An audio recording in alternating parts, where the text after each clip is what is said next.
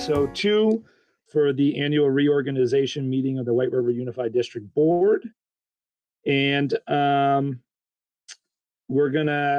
think what I'm gonna adjust to the agenda is I'm gonna put 5.1, elect a person to number 2, and then we'll operate from there. Is there a motion to accept that adjustment to the agenda?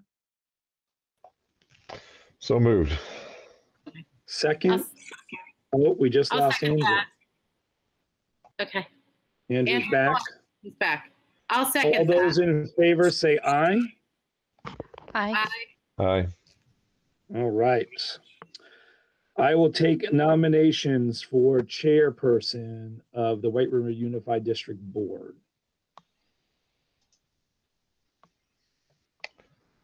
Any nominations? I'll nominate Andrew Jones. I'll second that. Any additional nominations? Discussion? Andrew, are you good with this? Yep, I'm okay with it. Good. I thought you might have been. I'll do a quick roll call vote. Lisa? Aye. Shannon? Aye. Chris? Aye. And Andrew? Aye. Is good with it. All right, Andrew, it's all yours. So we are on actually now, if there's any additional adjustments to the agenda, and I think there's going to be. So I wanted to let you navigate that though. Okay. So Andrew, what we were saying is that we think we're going to actually lose our quorum tonight. And so it made sense to adjust all the business up that needed action. And I think, Lisa, we have you for 30 minutes, right? So that would mean moving items 9.5, 9.6, 10.1, and 10.2 up, maybe after the reorg, or actually after the consent agenda, and then carrying on after that, because the rest is all discussion. Okay. Does that sound good to everybody? All right, we'll do that. So 9.5, 9.6, 10.1, and 10.2 will move up to, I guess, are we doing that, I guess, after the consent agenda, since that shouldn't take very long. Okay, so it'll become item 7. All right, so let's see if we can get through the reorg quickly so we can get to that. So we're on to 5.2, elect a chairperson. Vice chair, not the chair. Vice chairperson. Do we have any nominations for vice chairperson? I'll nominate Shannon Morrow Cornelius. I'll second it. Okay, any other nominations? Okay, any discussion? All in favor, say aye. Aye. Aye. Any opposed? Abstentions? Okay. Dan will Thanks, be vice Lisa, chair. maybe. Okay, so clerk, we'll elect a clerk. Do we have any nominations for clerk? Do we need to select that right now? I think Lisa's been happy doing it, but I don't know. All right, do you want to make a motion to table it until she's here, and then we can take it up when she gets here? Is that okay? I think that's fine. I agree. I don't want to take it away from her if she wants it, but if she doesn't want to do it anymore, it is a lot of work. So It is a lot of work. I It would is make an I would make a motion to table that until she's Okay, able to speak. okay, I'll second that. yeah, okay. We'll table that until she's here. Okay. 3 members for the WRVSU full board. Do we have volunteers for this? I'll be one. Need 2 others.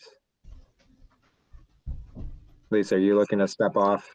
Yeah, I'll be one as long as we do what we've always done and make everybody else an alternate so that if I can't make it, I'll communicate.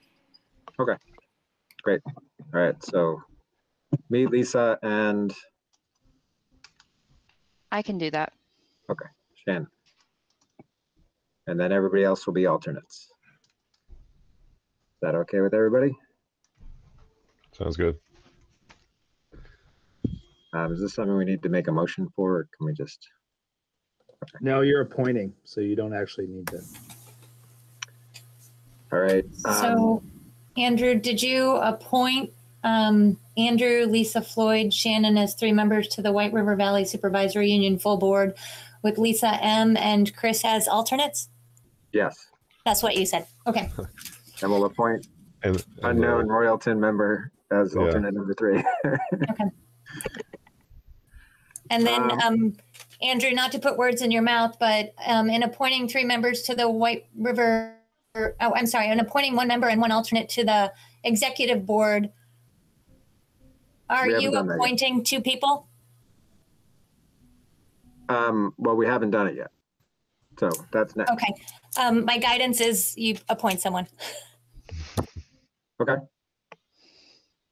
Well, I'll be the executive board member, I assume, as the chair. And Shannon as vice chair. Do you want to be the alternate? I'm happy to do that. Yes. Is that what you meant, Tammy? Okay, there we go. Okay, a recording secretary. Tammy, are you okay being recording secretary going forward?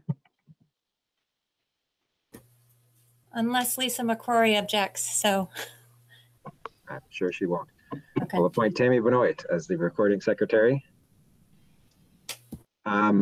So signing AP and payroll, that's what Rodney used to do. Do we have anybody who would like to step up to fill his shoes?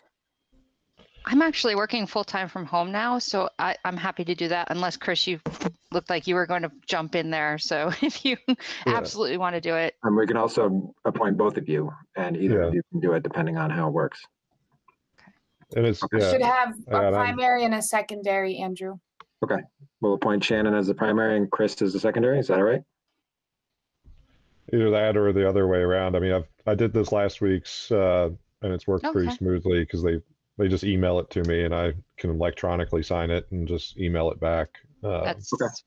fine Chris, with why don't you me. be primary? Shannon will be secondary. I don't want to shirk all the responsibilities. Wait until we get to the technical center. Andrew, can I ask a clarification question? Yeah. To the executive board. So Andrew and Shannon, is there an alternate? I'm I- the primary and Shannon's the secondary to the Okay, exec- and The alternate. the alternate. Oh, okay, got it. Thank you. All right. So we have a member and an alternate for signing AP and payroll. Negotiation board. That's another one Lisi's done in the past. So do you think we can preliminarily appoint Lisa? And then do we have a second person who's interested? I've done that in the past and enjoyed it, so I'm happy to do it again. Okay. So we'll appoint Lisa McCrory and Shannon Morrow Cornelius as members of the negotiation board. We have a meeting Lisa's Thursday accepted. night, Shannon, just so you know, to kick off planning for support staff. So Thursday at 6. And okay, we're on to our TCC representative. We have a volunteer for this? I can do it. I didn't do it this last year, although I don't know. I think Rodney and Bob were, I think, covering it. But then I know like Linda Lubold from RTCC started sending them to me again, and I would just forward it on to Rodney and to Bob. So, but yeah, I can do it. I think, yeah, if they're doing remote meetings, that's Okay. pretty easy for me to do. Chris Jamie, Riley. can you shoot me the invite for that meeting at some point? Thanks. The truant officer, this has always been, I'm blanking. It's always been the principals, actually. The principals, okay. So we'll appoint the 3 principals as truant officers. We didn't appoint Loretta Stallnecker, the chief in Royalton last year. In the end, we work with them anyway, so it's Okay. I'm okay if Reed and Andrew want to do it. no, Owen, you take it on. Okay. Newspaper, radio station for official notices. Newspaper is the Herald. Did we appoint Valley News as well? I probably should have looked up all this stuff. We have in the past appointed Valley. Okay, so the Herald and Valley News are our newspapers, and the radio station. What did we do in the past? Did we pull up the minutes for that last meeting last year? I think we've done WCVR and then I was thinking VPR. WCBR. Yeah. Okay, CBR, and then what was the other one? WDEV is the king. Yes. I don't know if we've appointed them though. VPR, I thought we did, because isn't this for like school cancellations and stuff like that? Yeah, I think so. Okay, we'll go with those 2 for. Can you radio station. restate that, Andrew? I'm sorry. What was the first one again? Newspaper. WCDO. The newspapers, the Randolph Herald and Valley News.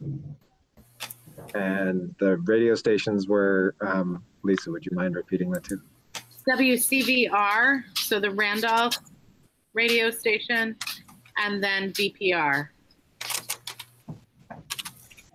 In prior notes, I'm seeing a reference to Vermont broadcasters. So when we submit like snow days, we submit it to the Greater Vermont Broadcasters, and who wants to pick that up picks it up from a general list.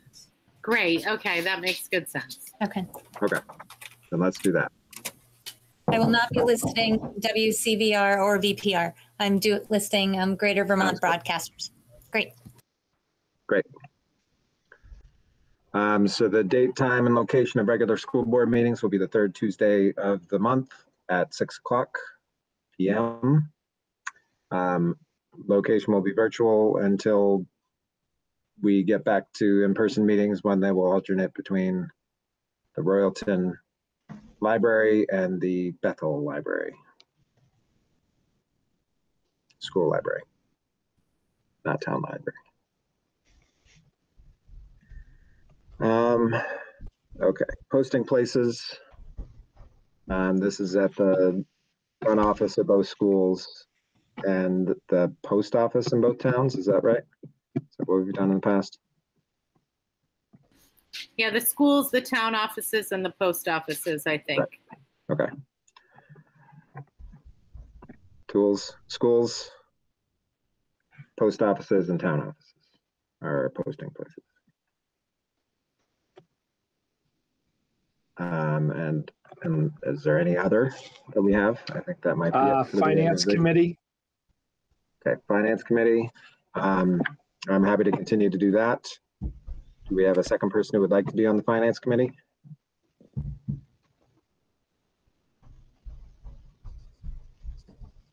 Bob had been, but he's no longer with us. Can we wait until we have a new member and see if they're interested? Sure. Why don't we put this into future agenda item? And then facilities. I would suggest Lisa McCrory and I continue with that. We've, the committee, we've met 3 times now, I think 4 times. So I think we've got some, I guess we're meeting a week from today. Is our next scheduled meeting. Okay. And I got one more, sorry. Policy. I can stick with policy if everyone's okay with that. That'd be great. I kind of like that kind of reading and stuff.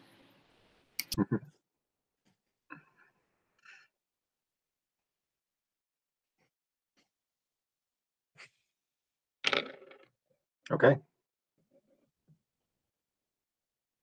So I think that completes our reorganization, at least until we do the clerk when Lisa arrives, Lisa M.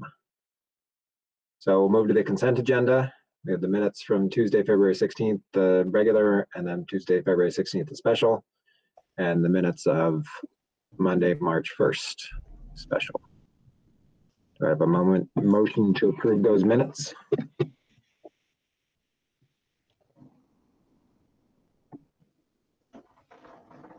I'll make a motion to approve those minutes. I'll second. All in favor? Aye. Aye. Any opposed? Okay. The minutes from those 3 meetings are approved. Okay, so we'll move on to the action items. The Code of Ethics is the first one, formerly 9.5 now. So I've added this to all the reorg agendas. The Stratford board was very interested in formally adopting the model VSBA Code of Ethics. I know it's something that I've talked to Kathy Galuzzo about in regards to the SU board looking at. And so I'm just including it as an agenda item and in packets for folks to consider of whether or not that's something that they would be interested in formally adopting as a district board. One of my goals as superintendent in regards to my evaluation is to increase formally board training and having a working binder around board training and procedure as we move forward for the upcoming school year. And so certainly this is one of the things that will align to part of that process as we look at board development. And so it's something that I want you to discuss and then consider whether or not you'd be willing to take action on it. Okay. Lisa, your hand is raised. Yeah, we've looked at this in the past and I really like it. And I am in favor of taking action on it. I think it's really helpful to have all of that clearly articulated and just something that we can all agree on.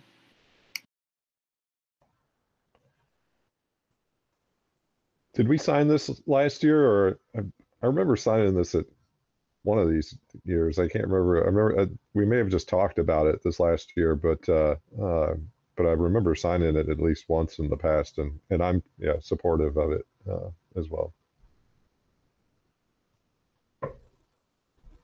Okay. Yeah, I agree. Happy to have it be official. That this is what how we'd like to proceed.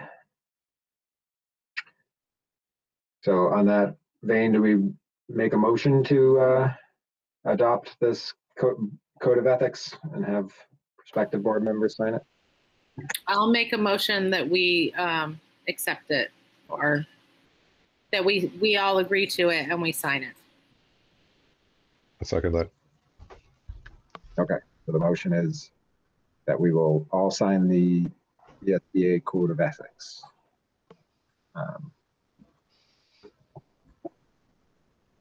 Okay, any discussion? All in favor? Aye. Aye. Okay, any opposed? Motion passes.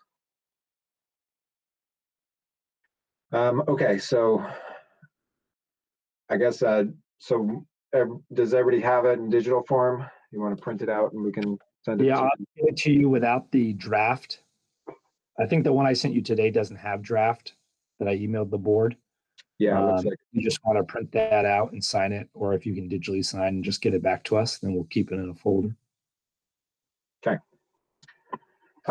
So I would assume what we just did applies just for this year. Is this something that we want to kind of adopt as a policy that new board members. Yeah, it's something that I think we need to think about, Andrew, whether it just becomes policy.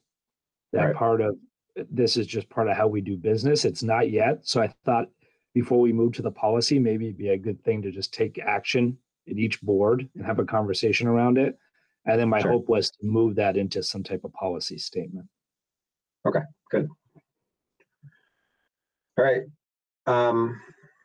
So the next would be the presentation on the next steps to address Bethel heating.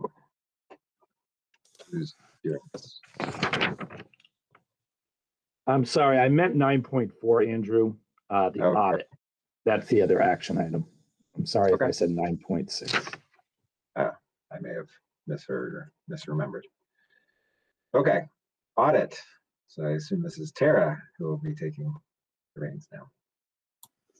You all received the copies of the audits that we've received to date. We do have one change pending, and that's just they didn't have the general fund balances matching on 2 of the pages. So that's the only change that's coming. So I didn't receive any specific questions from any of you. So if you're ready to accept, that would be great. So you want us to accept it tonight prior to receiving whatever the final copy is? The numbers didn't change, Andrew. It's still the 399,151 that it was. It just doesn't show up on the both pages the same. So whatever you're comfortable with. Okay.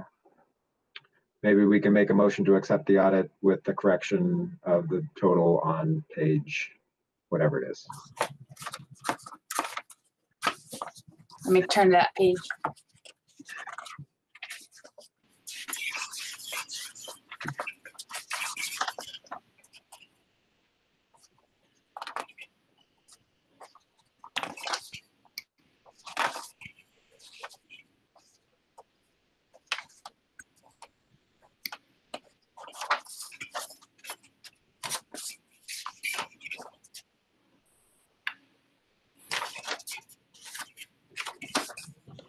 Ray, what page was it? Do you remember?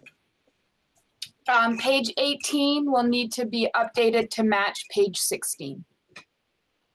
I'll make a motion that we accept the 1920 audit, the fiscal year 1920 audit, pending the correction of page 18 so that it matches page 16.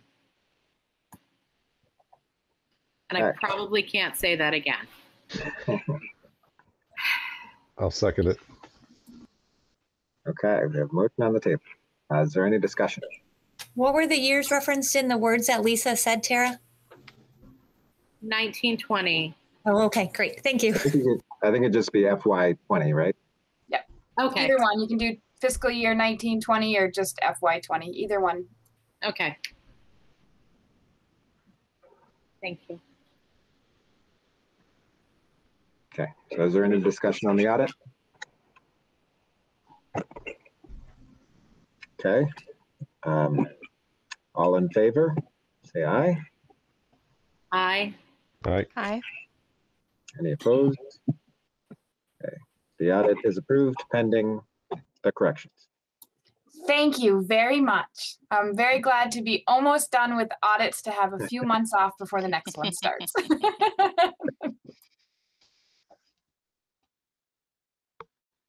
Okay. Okay, so those were the 2 action items. Was there anything else that you wanted to do before we lose our quorum, Jamie? No, I think that's it. I think we can get back to 7 Okay. and then go on to 8. All right. So is there any board comment at this time?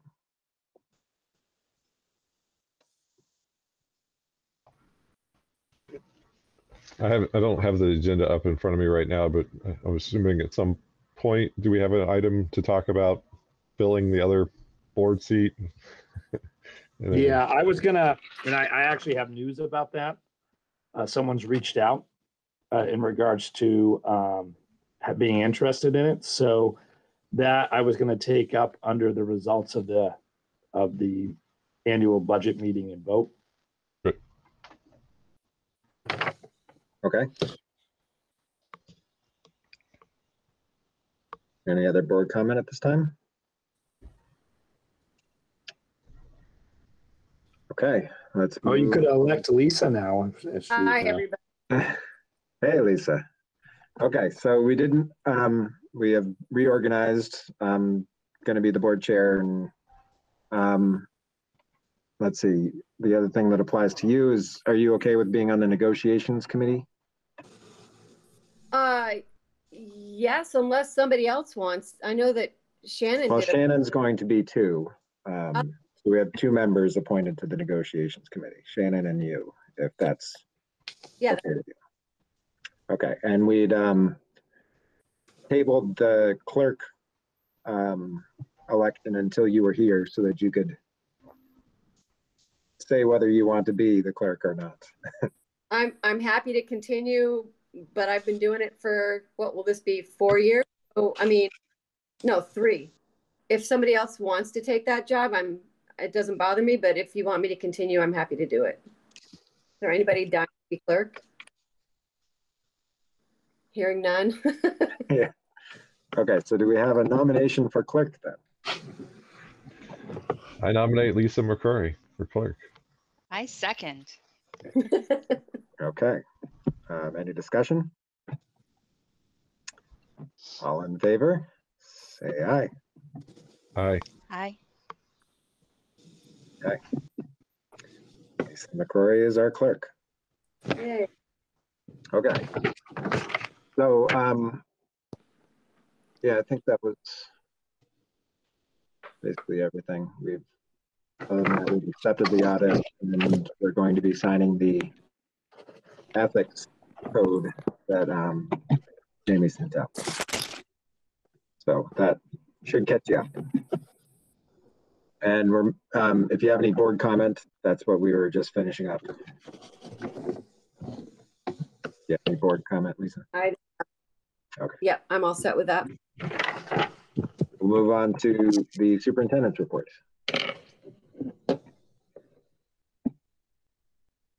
Yeah, Lisa, you're still on the facilities committee as well. Yeah. So you have my report in hand. A few things to add on to the report. Just one, we are engaging deeply now in data analysis around our federal grant as far as need at the SU for how to best leverage our consolidated federal grant. But that is going to tie directly to how we use our recovery funds.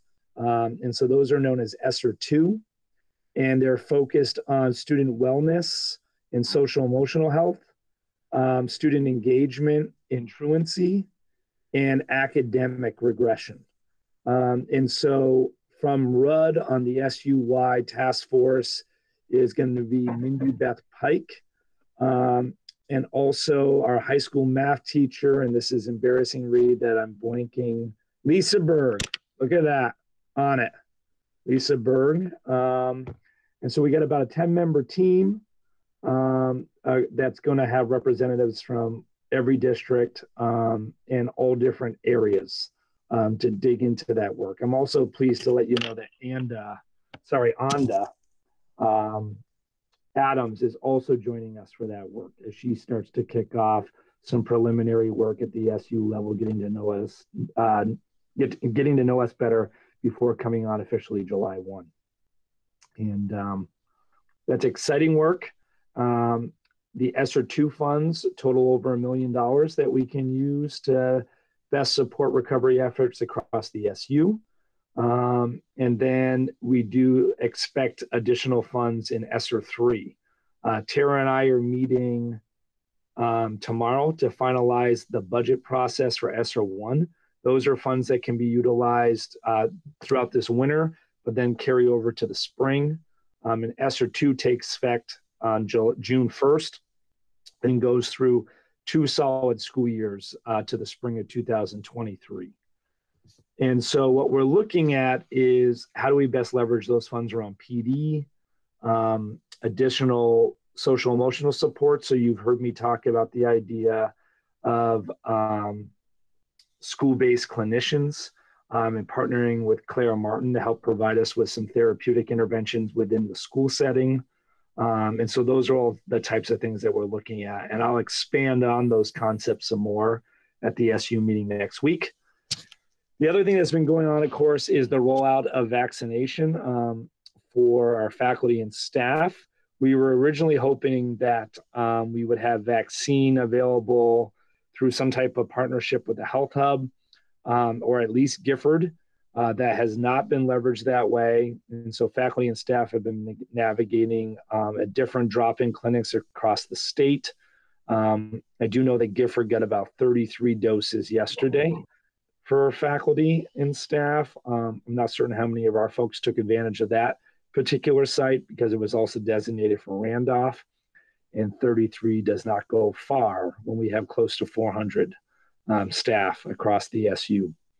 And so I do know that some of our smaller schools are almost completely vaccinated, which is exciting. And I know that folks have been continuing to access at RUD. Finally, I wanted to just bring to your attention one of the things that I've been hyper-focused on behind the scenes is a preventative maintenance plan, and your facilities committee heard an idea that we had in regards to bringing in a consultant, and he's going to come in tonight, Mike Davey. He presented already at the First Branch Unified District around how to best leverage what we know are incoming federal money to refurbish around buildings around HVAC systems, but also on efficiency. And so what I'm going to be asking the board to consider tonight is allowing us to take action on putting out an RFP that would allow different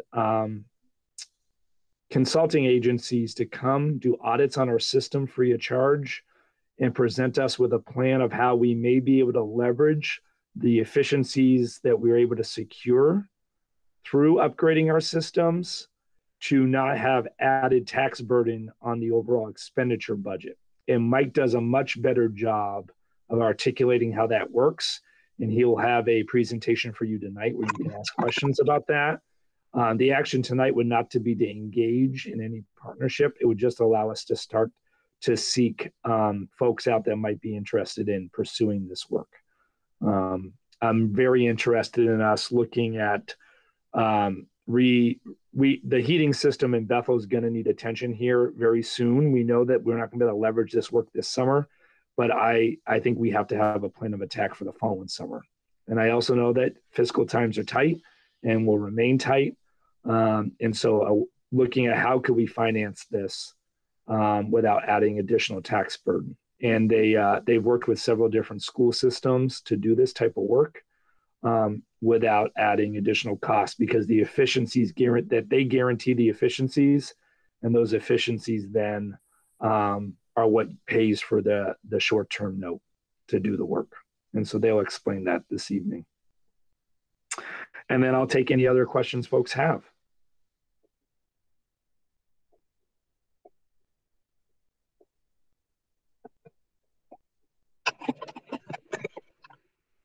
Does anybody have anything for Jamie?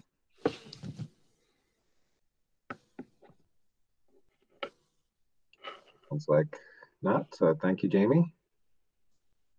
Oh. Move on to the principals.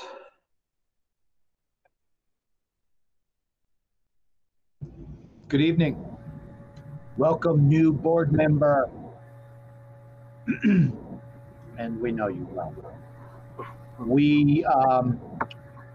Our report, one of the first things we point out is how happy and we are of the support of the community, as you are, I'm sure. And we continue to be safe in everything we do when it comes to COVID. And Reed, you want to talk about the musical that's coming up, and then we'll go down through our goals? Sure. We just got guidance in the last 2 weeks that we can start to sing and dance. So very excited to ramp that up. We're now looking for a vocal coach and accompanist, but we picked a show, the contract's been signed, and hopefully within the week we'll have kids auditioning and getting ready for the show. Yeah, and we, under goal 1, we continue to figure out how, or try to figure out how to create teams that support kids in intervention, pre-K through 12. One of the ways, go ahead, Andrew. I think the thing I would want to highlight in that section is we just are wrapping up some pretty big assessments of how PBIS is working. We've inventoried students, families, staff, and it feels kind of yucky asking some of the questions we have to ask about involvement in school, because it's hard to be involved in school during a pandemic. But I think we get some good information, and I know that our teams are really excited to take that information and work on our action plan moving forward to help improve some of those areas. And we get some good feedback. So I think that's the highlight of that section that I'd like to point out.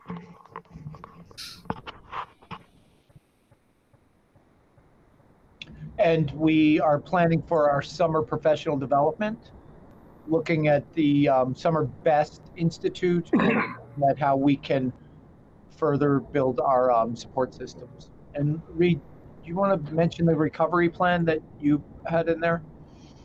Yeah, that's just kind of a follow-up on what Jamie mentioned in his report, that the state's looking for us to be working on that. Clearly, there'll be the supervisory union task force piece, but at each of our sites, we'll need to have site-specific plans for how to work with kids at the different grade levels to help them recover from any deficits that arose because of the pandemic. Okay. Learning loss. And we we interviewed for the flexible pathways coordinator position. You want to talk about that, Reed? Actually, we interviewed for the for 2 special ed positions and are doing background checks on them right now. One's a high school special ed case manager that will be heavily involved with students who will be in the alternative program next year. And the other is you can almost look at as an assistant special ed coordinator for the supervisory union, who will be overseeing the alternative programs, AKA Wildcat Institute, formerly known as the Restorative Classroom or Restorative Program. That will also be the umbrella for the high school alternative program. So we've got 2 candidates that were quite qualified, lucky to have the candidates as qualified as they are, and hopefully we'll have them signed by the end of the week. Next week, we turn our attention to the flexible pathways coordinator.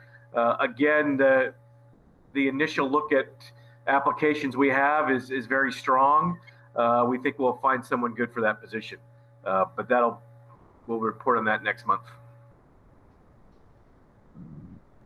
Yeah, and those 2 candidates, of course, will be SU level staff. So they'll come in front of the SU board on Monday evening. And Don can introduce those folks to folks.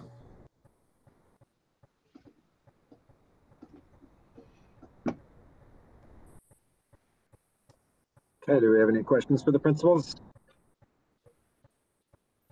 I have a question. I have been hearing, not just from my kids, but from a number of children and families, a lot of grumbling about the food and meal plan and quality of lunches this year. Like I said before, I can't walk into the school and sit down with the kids like I used to, but my concern is that there are more kids than ever that aren't getting a lot of great nutrition at home. And my kids are saying, not only can we not go back for seconds anymore, which is understandable with COVID, but the portions are very small and they're always hungry and they're starving all day. Any comments on that, or things that are being done to try and change that? And I will say the kids I know about are on the Bethel campus, so I don't know. but it should be similar. Yeah, I think it's interesting. It's the first time hearing about it, is at this level. It's too bad. I would hope that people would reach out to us directly at school. I do know that there's a lot of requirements given the pandemic about how things can be delivered and prepackaged, and it isn't like being in the cafeteria where they can just call up for seconds. They deliver to the classrooms, and everything's prepackaged. It's just in a container. But I think if people are feeling that way, they should just let us know. We still are doing the fresh fruit and veggie every day, and sending in the lunches. And I think if we know anybody's hungry, we're always going to help. We still do have bowls of apples in the cafeteria and want to help feed kids. No one wants anyone to be hungry. So, yeah. Just so I can clarify, Andrew, because I think folks might misinterpret this. You're still making fresh food. You're just packaging it and delivering it. Not yeah, just it looks like it's coming in like a to-go box. And it goes into, in some places, like into a warmer, depending on what the food is, and then gets delivered down the hallway where the teachers pick it up in the hallway. I would also reinforce the chain of command piece, but that it's also on the agenda tonight, isn't it, Jamie, to talk generally about food service and the SU level? And Shannon, just so you know, we know that the, if you will, the presentation and quality may have dipped, but we know once we're back with feet on the ground, it's going to go right back up. It's a little complicated, as you might imagine, to feed 600 people plus or minus each day with the COVID restrictions. But we're doing a pretty good job. I'm pretty proud of what they've done. Some of it I see and I'm like, okay, that's different. But and if anybody's hungry, the point Andrew made, we want to know. Well, I think you might have some middle schoolers coming to see you because I told them you're the person they need to come see. So perfect. So actually, they should go to their teacher and then to me, but I'll help them. I'll definitely help them. And I would just follow up by saying that I think I can't give Misha kudos enough as a brand new food service person. And she does want feedback, and she does shift with the feedback as much as she can. So I think she's open to it. And maybe we should create a feedback loop for her. But thank you. I think it's a great way for us to engage student voice further too. Absolutely. That's.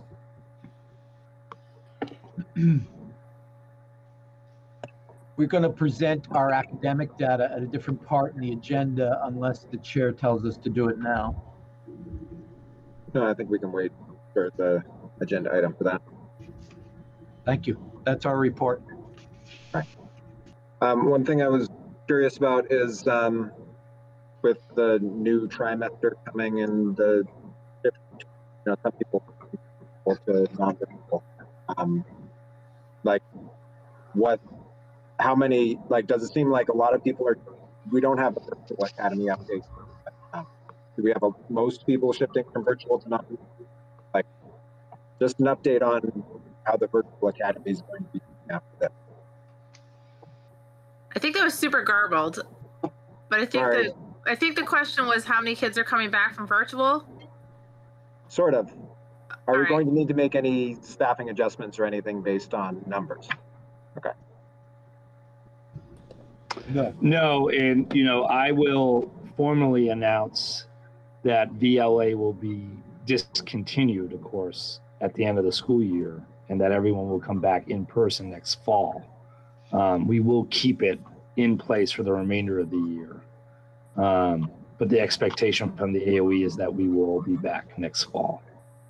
And right now I'm working with Owen and Reed around how do we handle the fact that we're still only in 4 days a week at middle and high school, because again, the expectation as we move forward is that we're getting students back 5 days a week. And we know we have the capacity because we do it 4 days already. So we're thinking about when does the right timing work for that.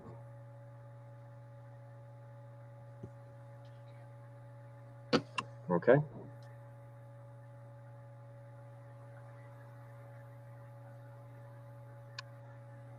So if there's nothing else for the principals, we'll move on to the business manager.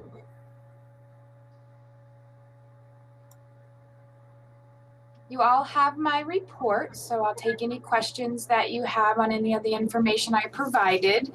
Otherwise, I'll have Ray project the revenue and expenditure summary, and we can quickly go over the changes to that.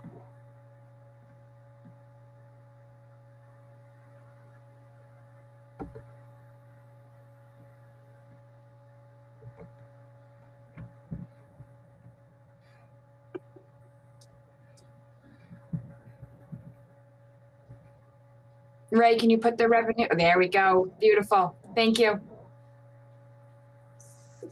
So the first page is the expenditures, and the only update I've made there is the COVID cost. Increase that to the 203,171 from the 172,290. So if you can scroll down a little bit, Ray. So current surplus projection is 54,475 on the expenditure side of the budget. And if you can move to the second page, Ray. And then the only change that I've made on the, oh, sorry, I skipped one. Ray, can you go back to the expenditure? I added in $8,500 of savings on the equipment. And as we get closer to the end of the fiscal year, I may be adding some additional items there too. So on the revenue side, the only change was the increase in the COVID reimbursement. And so current projected surplus is 173,290, and I've updated the FY20 per the audit for the current deficit of that 399,151 that I discussed earlier with you. And those are the only changes so far. Any questions on that?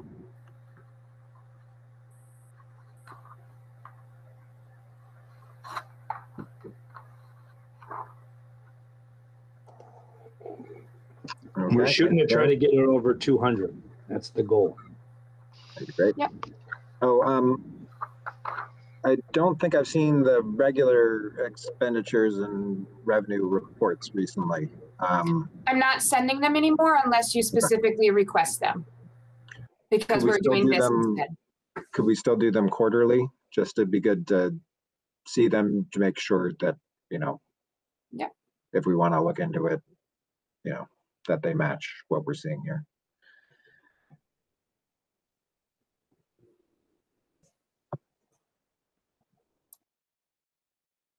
Okay. All right, Good thanks, belt Sarah. tightening principles. What'd you say? Good belt tightening. Yeah. Okay, so the policy committee. I guess that Yeah, would have been... so I can discuss this since Lisa had to jump off. So we are currently in draft 2 of an anti-racism policy. It's been going in front of each district to gather feedback from boards. And there's been some community groups that have been really actively engaged in this work. And so they've been offering, feedback through their board. I'm collecting all the feedback. And then we are going to work on an additional draft next week with the SU policy committee. They're going to meet next Thursday, the 25th, for draft 3. I just interviewed with the Herald this evening. I suspect we're going to be on a draft 4 before we're ready for adoption. I'm excited that there's been more conversation around this in general. I know that I can tell you the area that we've received the most feedback on has been around the definition of racism. And so there's been some specific feedback around that and some good suggestions by the Stratford board around how we may be able to define that to better meet our needs around policy. And so if you don't have feedback to offer now, please feel free to mark this up and send it to me. I'm collecting it in a Google Drive folder that will then be shared with the policy committee and used to inform the next draft. And Owen, you've been engaged in this work too. I don't know if you have anything else to add specific to the policy. I know we have a bunch of PD happening right now, which I'm really proud of, that I talked about with the Herald this evening. Yeah, I would say, I'm going to tell you, this is my 21st year as a school principal and 31st as an educator, and it's one of the most detailed and thoughtful policies I've seen. I'm really proud of the work that's being done also. We have 40 faculty members throughout the SU working in a professional learning group to address white supremacy and anti-racism. And that's ongoing in the evenings and after school. And we continue to look at how we're going to do this work. And we're looking at our libraries and what's in our libraries and what's not. At the White River Valley Middle School, we are reading a group book throughout the middle school called Ghost Boys, which is about a black boy who's killed by a police officer. Jamie, you will have your you're going to have your book report due soon, and if you want a copy of that, let us know. It's a young adult book, and it hasn't been released to the middle school students yet, so they don't know, Shannon.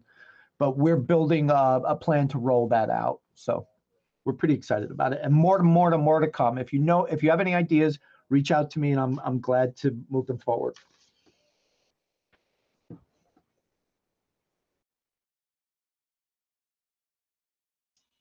I'll just read his copy before he takes it, after he goes to sleep. Oh, before he wakes up in the morning, because he is your typical middle school student. You'll be able to read it in the afternoon.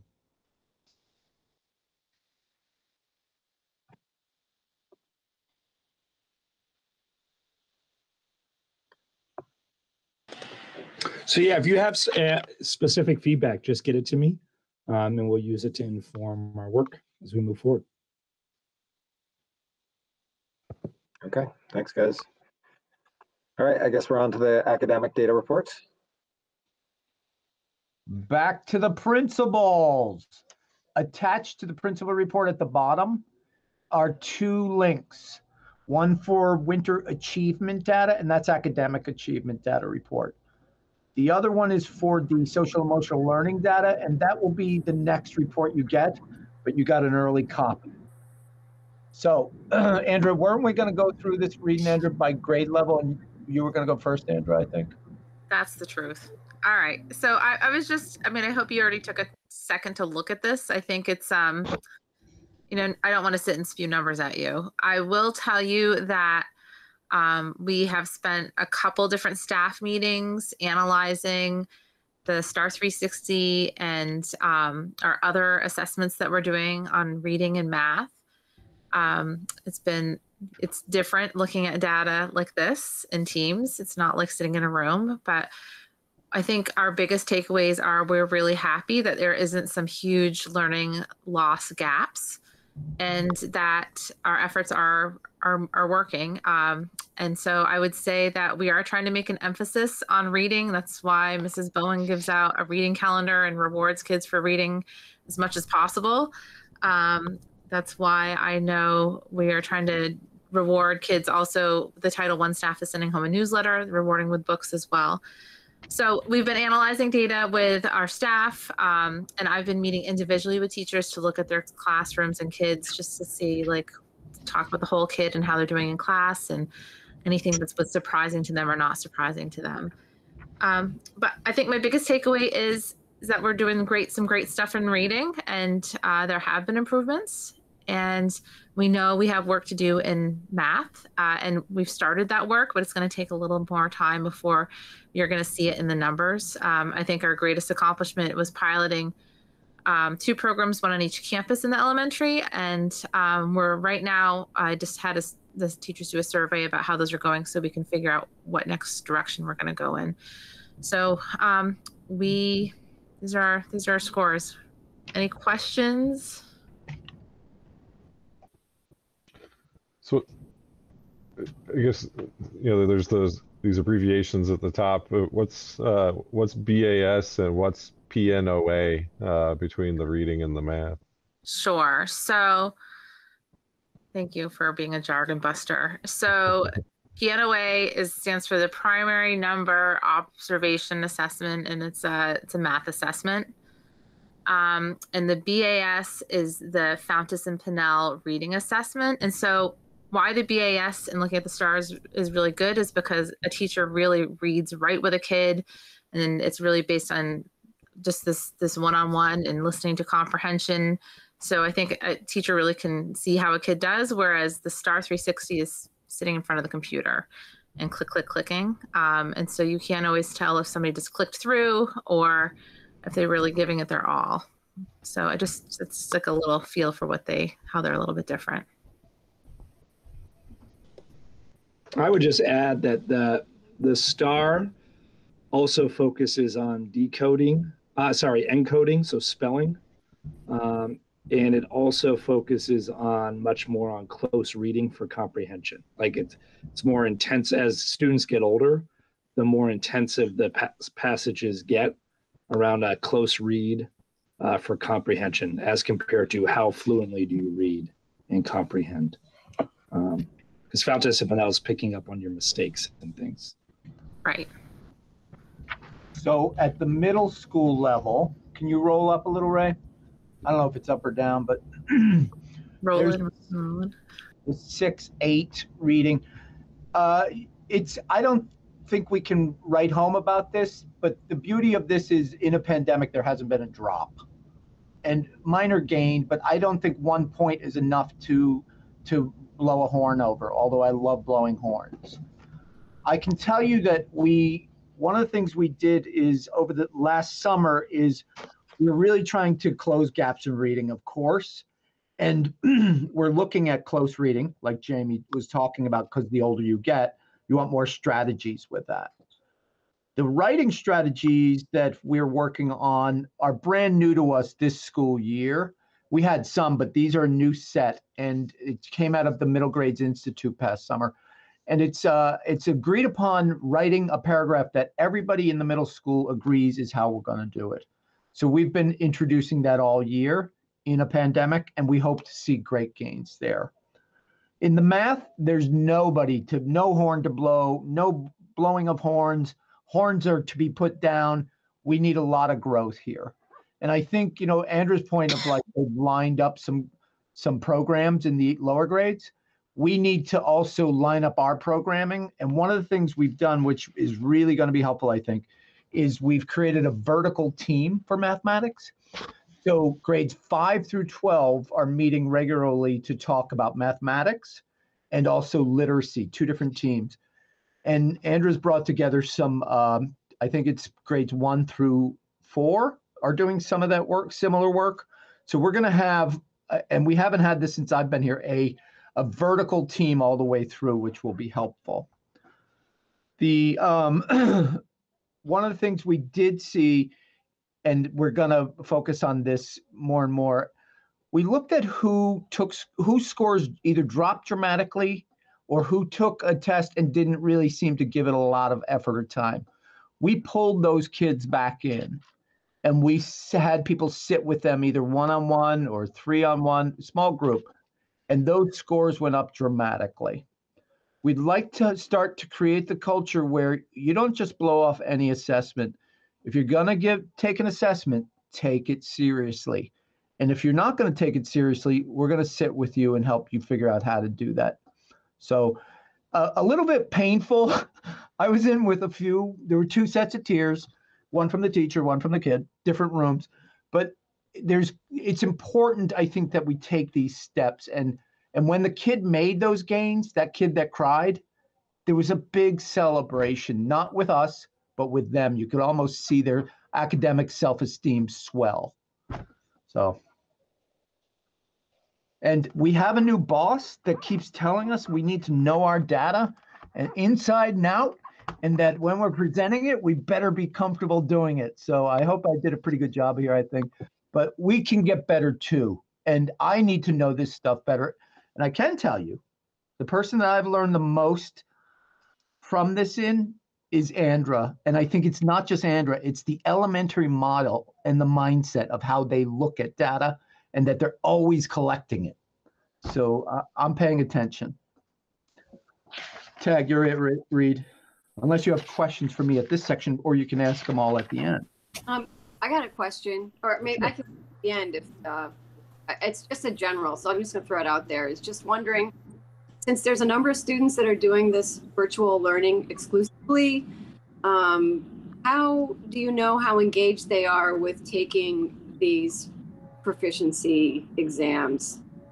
I mean, as you were saying, just, you find one that's kind of lax in their final scores and then you sit with them and encourage them, it's a different story.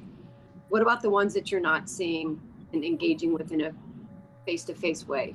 So we have been able to assess our remote learners through the STAR. There has been a way to do that with them. And actually all the assessments have been given to them, is my understanding. And I haven't heard, I mean, there's always a little lack of the control of like what the environment is, when we give it to them at school, we know what it looks like and sounds like and feels like. When they're taking it in their home, we can't control for some of those factors. But we do know we're also planning on the SBAC assessments coming up, and that all of our virtual learners will have to be invited in school to take that assessment, which is coming up. So I think we have some information about how they are and how they're engaged. I don't know that I would judge engagement based on their participation on these assessments per se. Well, for this, I would agree there, but also we can see how much time they took. If we know them, we know how they did last time. And if we know them and we know our kids so well, 600 or so kids, we know if their family is in crisis and that their score may be way in the cellar, and we're not going to over bother that family. But so that's the beauty of our smallness, but also the timing is key, Lisa. If we see you took that test in 3 minutes, you didn't take the test. I also know I've observed a couple of these. And I bet you have. So I know the younger kids, the teachers like doing it as a presentation basically and entering the answers as the teachers directly involved, but at least for the younger kids. And it probably depends on the assessment, Andrew.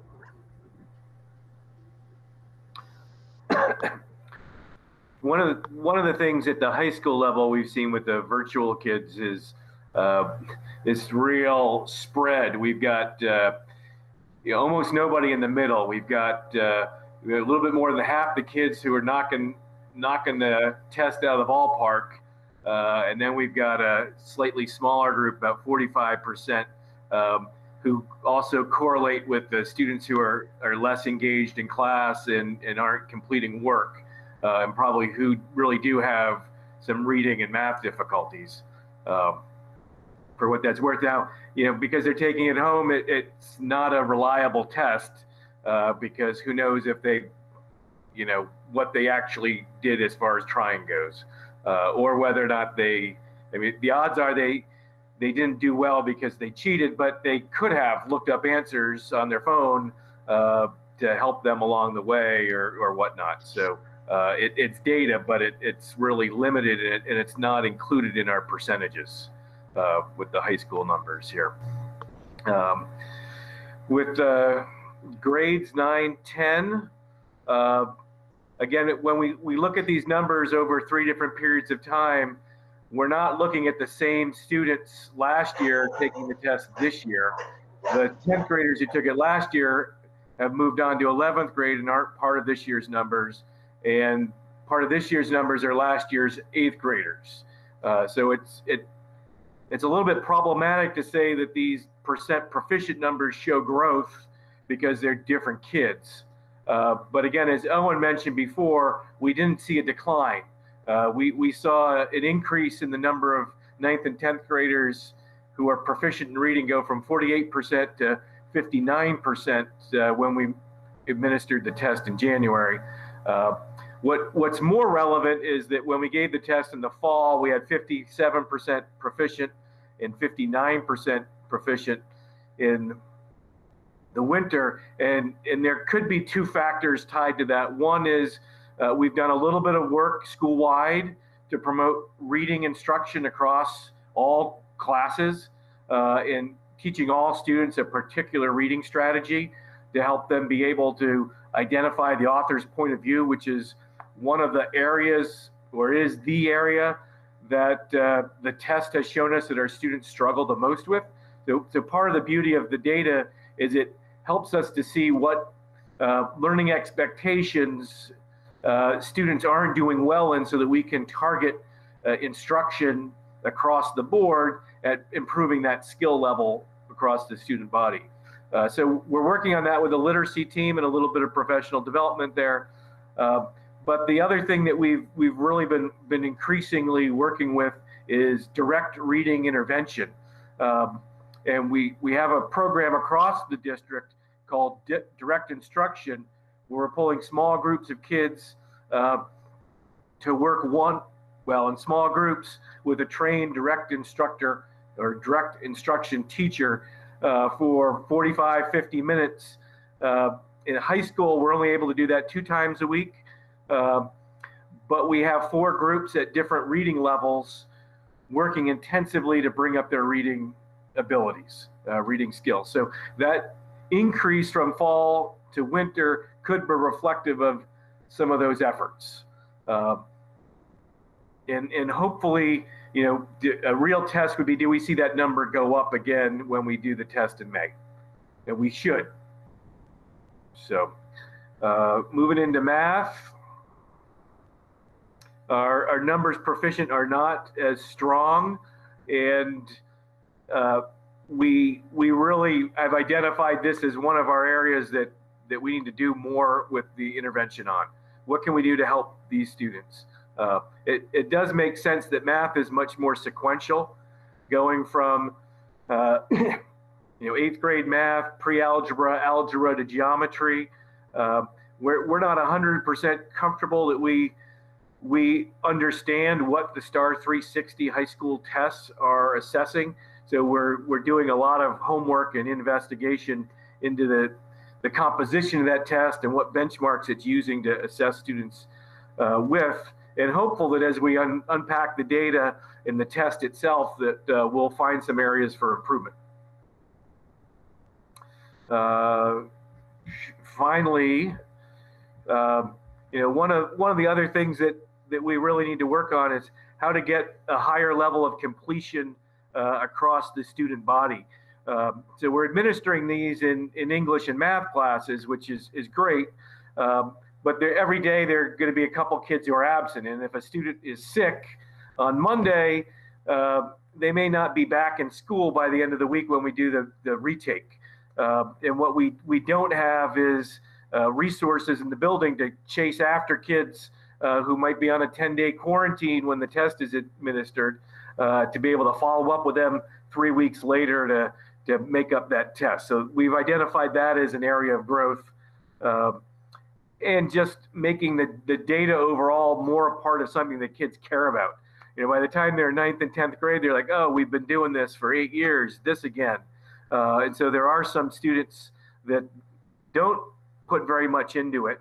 Owen's idea, what they did this past winter of assigning someone to pull kids out and sit with them to make sure they're doing their best, is something that I think could go a long way towards picking up our high school scores.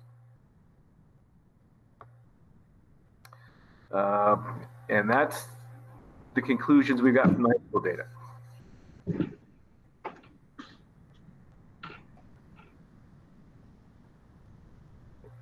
Any questions about any of that?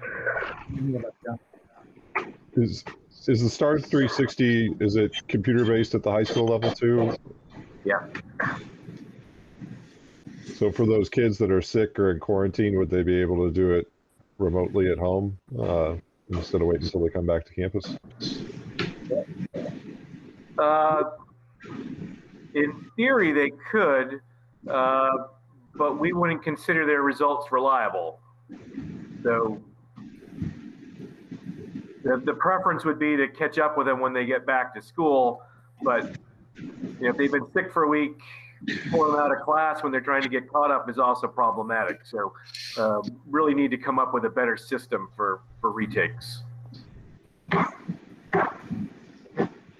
Are there certain don't test well with STAR 360?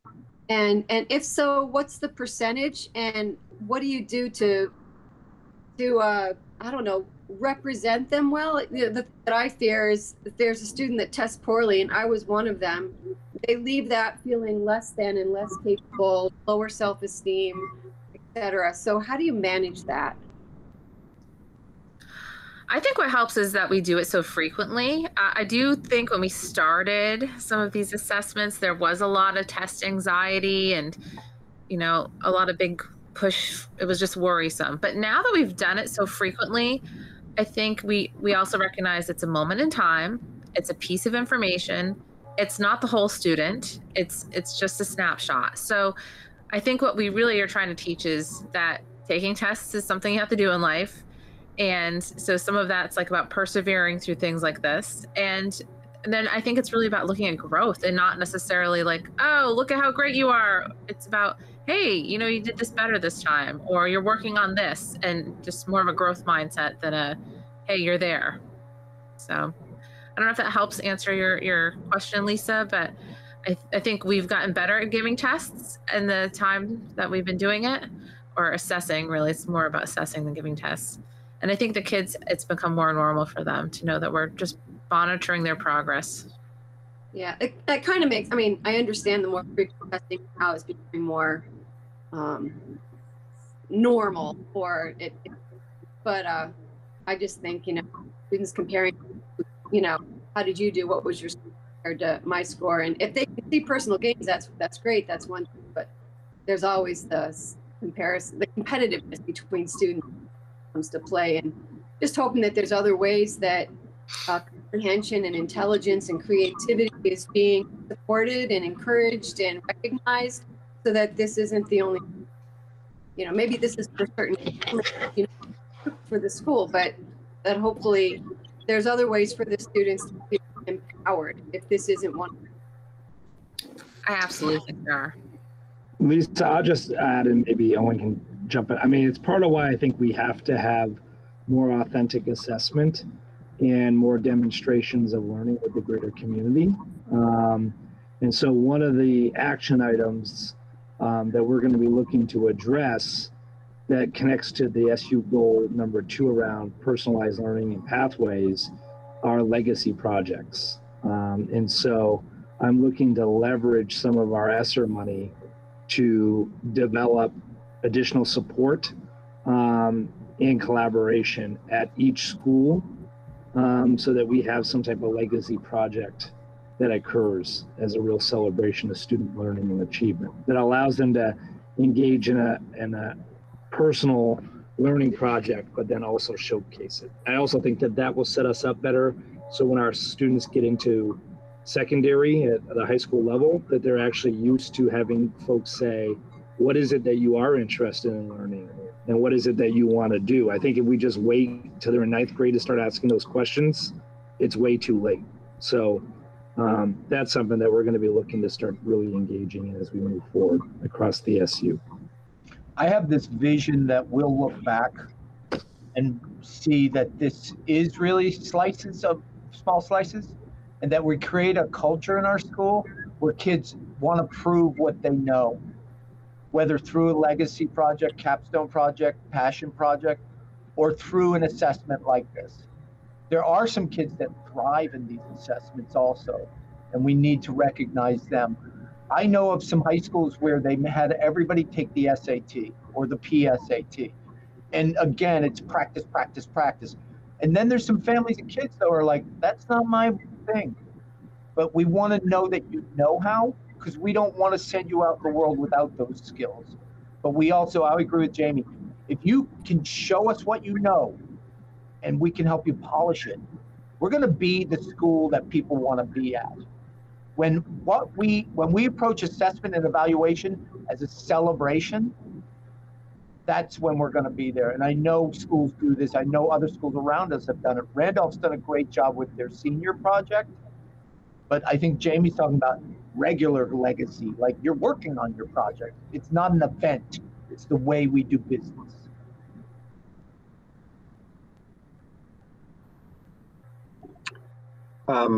One quick comment on the Star 360 stuff. I'm pretty sure it's an adaptive narrative, so it tries to adjust to the level.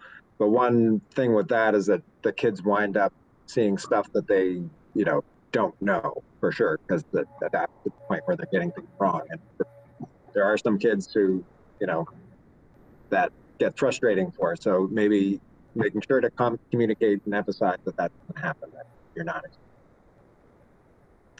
My other question just on or comment on the presentation of the data, is it possible to get something that looks like a report showing, average growth per student or something like that? Right now we're seeing a snapshot of the overall thing, but it'd be interesting to have the data in some way that shows individual student progress from test to test aggregated. You know what I mean? So that when we're jumping from 8th grade to 9th grade, those are completely different students, but we can look at those scores from 8th grade to 9th grade to see like how the students that we have that are the same progress in that time. So I don't know. Yeah, we can start sharing with you as we get more and more efficient at this, Andrew. Cohort growth, right, both by percentage and scale growth. Good. Yeah, I think one of the things I'm hopeful that we're getting better at in data teams is looking at the scale score growth and expected rate of growth around scale score.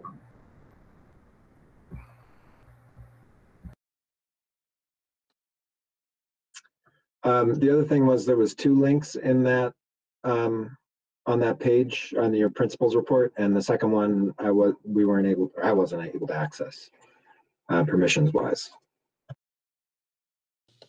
Is that the social emotional data report, Andrew? And we're going to go over that next month, and we'll update the data. That's on the SU data calendar for next month. Andrew, just get excited and jump the gun. Okay.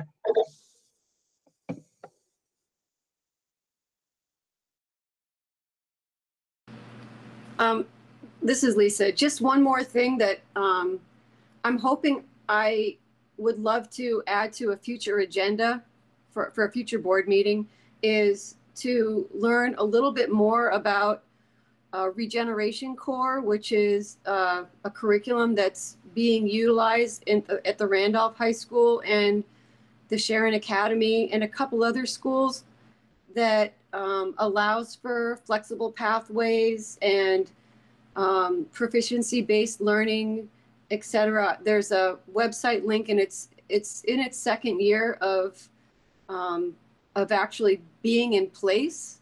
And somebody from that organization approached me last year to see if if RUD was interested in being involved or looking at the curriculum and how they could work with the group at Regeneration Corps. And it was right when COVID was happening, so it really wasn't a good time, but I would love to see if we could add that to a future agenda, and I could send you guys links so you could look at it for future discussions. Because when we're talking about racial equality and BIPOC communities and just, all of the social justice, et cetera, that all gets tied in with this curriculum, along with agriculture, which is, of course, my thing. Yeah, Lisa, it'd be great if you could connect us with them. I would love to, and I'll connect it with you and the principals then, yeah. And maybe I'll include the board members so everybody can look at the website. Super. They would be very excited. That sounds great, Lisa. Thanks. Great.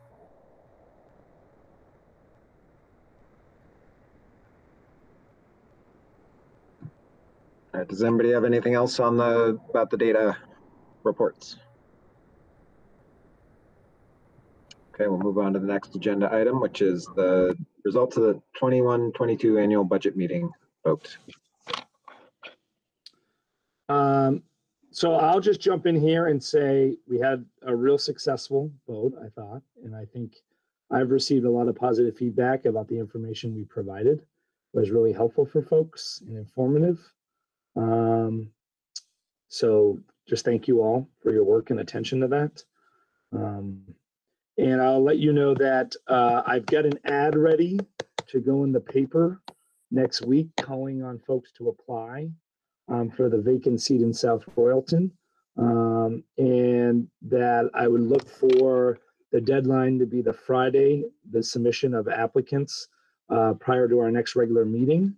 And then we could warn at the regular meeting an opportunity for the board to meet with candidates if there's multiple candidates, which would be terrific, right? If there was. And if not, I do know that Peggy Ainsworth is interested in serving on the board. And so those of you who don't know Peggy, she is a retired school teacher and also dairy farmer in South Royalton, and had served on the select board in the past and has 2 grandchildren in our schools. And so Peggy had spoken to me a few times prior to the election, and then her and I spoke again today, and she does plan to submit a letter of interest. And that would be just to fill the remainder of this, of course, this next year, and then she could choose whether or not she wanted to run for that seat, or if other folks, of course, would have the opportunity to run too. You just fill it for the year. Right, that sounds good. And in addition to the ad being in the paper, I assume we'll post it on the Facebook page so we can share it around. Yeah, we'll use the same verbiage. Yep, and get it posted out.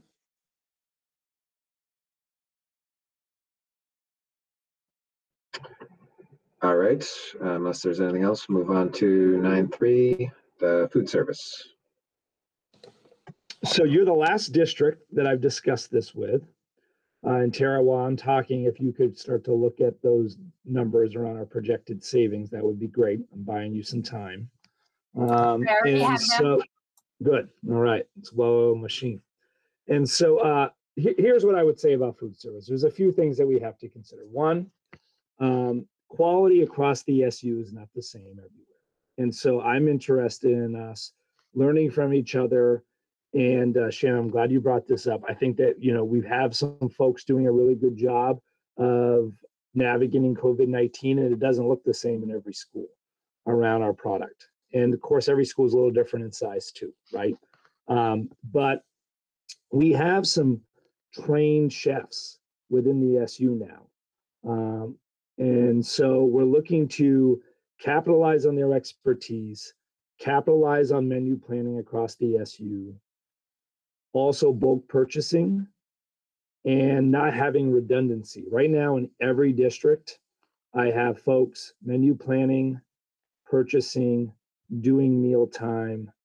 It's just, we're very redundant. And so the idea is that we better streamline that. So I think we can find some efficiencies there in savings. We're looking at what's working in certain buildings in regards to menu planning. So, there's certain buildings that have some rocking breakfast items that we don't necessarily capitalize on across the SU. And additionally, I don't think we're strategically purchasing. And so there would be an emphasis on strategically purchasing as well. This doesn't mean that fresh fruits and vegetables goes away. Doesn't mean we're still not going to really emphasize farm to school. And frankly, that's one of the things you all have in common overall, is that you're really passionate about that. So if anything, I would look at how do we increase it? What this really means is that we're actually going to tend to the state statute, which says that food service is supposed to be one enterprise fund under the guise of the SU, which will assist us a great deal in regards to navigating compliance, but also increasing efficiencies. There's a savings across the SU. It's under 100,000, what we project. I think it's like 98 or so that we're projecting for an annual savings. So that's not huge. I'm not saying that this is going to be the end all be all, but it's certainly better than no savings. And the other thing we have to take into account, I believe the legislature is going to pass a bill that is going to, there's going to be a lead up time. And I'm certainly supportive of it, and the fact that it's going to provide free meals to all Vermont public school students. What I'm currently advocating against is the fact that they're not going to provide funding to help support that. And so I know that there's a big push right now from the VSA, the Vermont Superintendents Association, to say, we're all in support of this, but you got to think about how you're going to assist with paying for it. And so I think the more we can start to work in a more unified way to handle this, the better. Because that's going to be a significant change for us in regards to providing meals to everyone. And I do believe that there's a great deal of momentum for that to pass. Tara, what was the projected savings for RUD? $39,732.79. And that is based on what we're doing over the last 2 years. And we base the projected savings on not the USDA reimbursement for every meal. That's a savings based on us going back to the old model around the National Food Program and free and reduced lunch reimbursement, which is less than we currently receive. And of course, it's only for those who are free or reduced. So that's figuring in a savings based on us going back to our old model. We do know that the USDA programs extended through September of next year. And I'm still hopeful that there could be more assistance provided in order to continue high quality meal programming. And Tara, one of the things I got to dig into is whether or not there's an opportunity around student wellness and us able to capitalize additionally on some of our ESSER funds to assist our food service program. Absolutely. How would the savings depend on, I mean, I would think that the savings would be in the expense side, not the revenue side, as far as like what our reimbursements are.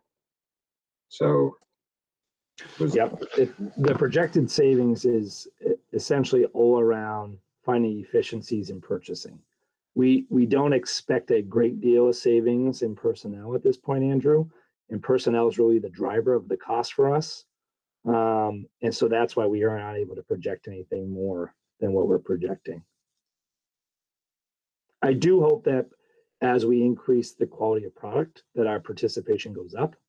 We have certain buildings right now where participation is much greater than other buildings. And so I'm hopeful that with the, especially around adults participating in the food service program, because that is a revenue stream. So I think the better quality product we have, the more that adults may participate.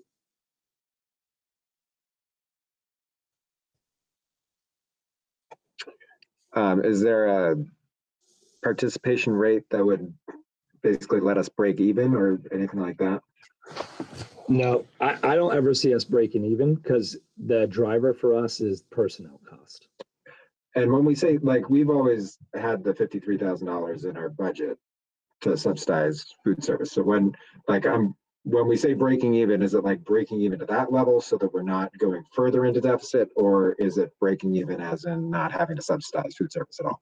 Breaking even to me would be not to subsidize food service, right? No, we're gonna have to have some type of subsidy provided by all the districts. The idea, though, is that this would be a retroactive approach to budgeting around the new enterprise fund. So we run it for the year, we see how we do, and then we bill back that assessment for next year. So you'll know what to budget in every district for fiscal year 22-23. And that will be based off of how we projected 21-22. So it'd be real numbers. And so that we just clean the books every year. And so that we're not trying to play catch up. And meanwhile, the good news is if we're able to tap into some additional federal funds, that would allow us to not be, it would allow us to get through this next year or two, because we know that ESSER 3 is going to run for quite some time. So my hope is that we're able to tap into some of that.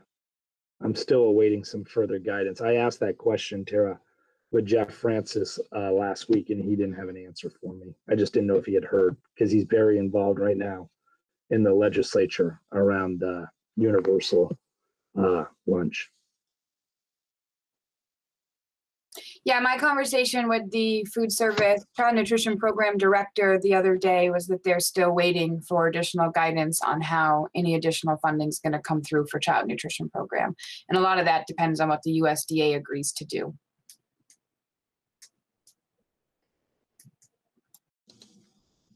I will just add that our staff, we've met on this several times. They're supportive of it, partly because it builds in a bench for them too. We have multiple districts where if the cook goes out, there's like no one other than a sub. And there's still the whole process of mealtime and ordering. And so they're excited that they could better support each other as a unified system.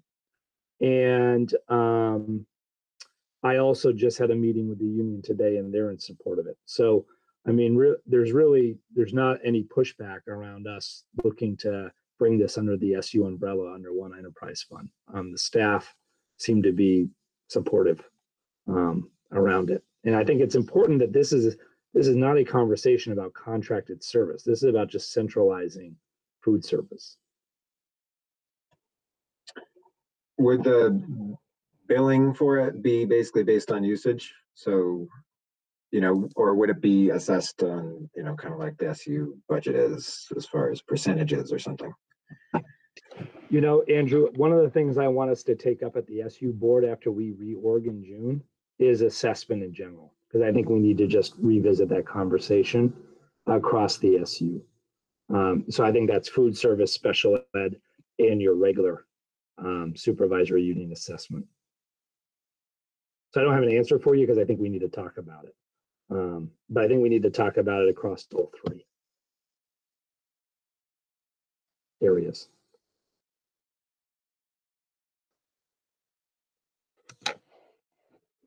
But it could be either. It could be either, Andrew. I mean, it could be direct bill back. But I don't have an answer for how you guys are going to want to approach it as an SU. Sure. I mean, that would make the most sense to me, but I guess that is a discussion. Like, we need to look kind of more directly into the finances in order to see, if you're saying there is a fairly big difference in uptake and stuff like that in different places, then presumably the costs are fairly different as well. And that's the case with all your assessments, right? Yep. I mean, special ed's the same way. So I think it's a greater conversation. You're not direct billed back on special ed. I mean, that's the biggest cost you have right now. And that's assessed out across the SU. So, and I'm not suggesting we should direct bill back. I think I don't know if everyone understands how that works, and I want to educate folks and have a conversation around it. Okay. Yeah, I'd be curious because, I don't know how that works and what options we would have, how much is in statute as far as how it's billed and stuff like that on the special education anyway. Okay. Does anybody have any food service related questions further?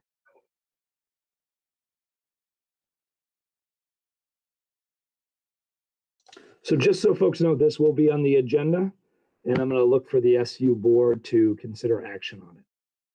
It's been supported by all the other districts, so I think that we actually may be able to move on this one. And like I said, Andrew, in regards to how we bill back, direct bill back absolutely could occur. That just, again, I can't speak for how other folks feel about it. Would others like to give feedback for Jamie? What are you guys thinking as far as whether this is something we'd like to do or not?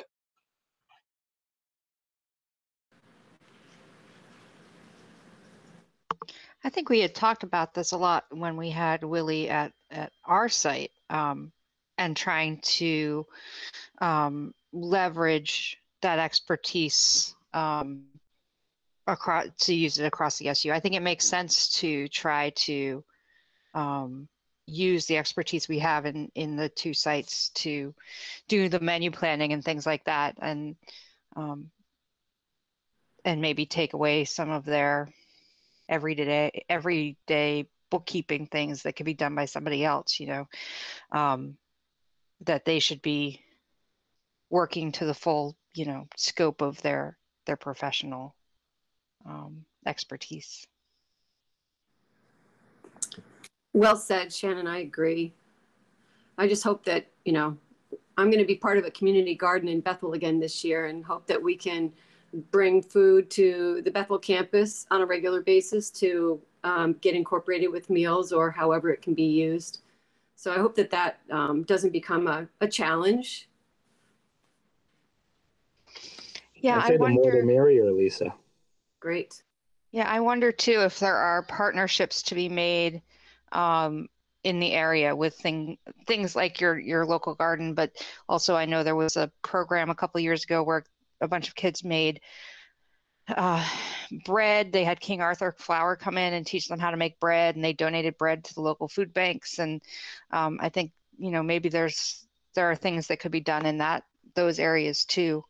You know, looking at bringing people into the school. So just thoughts.